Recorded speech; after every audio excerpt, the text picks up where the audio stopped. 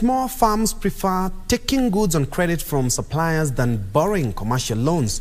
According to a financial sector deepening Kenya report on small farm finance, inadequate tailor-made credit facilities has seen small farms explore alternative funding, including informal credit arrangements with suppliers. Pending bills in Kenya are estimated at 638 billion shillings, with suppliers grappling with liquidity crunch due to delayed payments.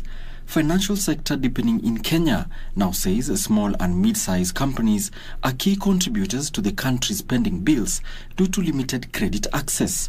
According to the FSD report, most small businesses prefer taking goods on credit from suppliers instead of borrowing from commercial loans to buy the supplies.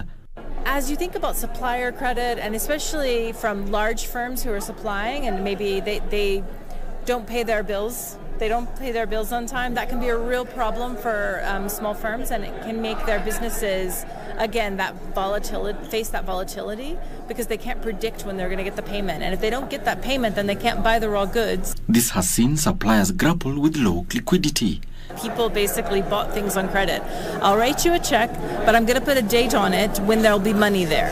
That's a way of delaying payment. That's a credit tool that was kind of innovated, if I can say, based on that paper check.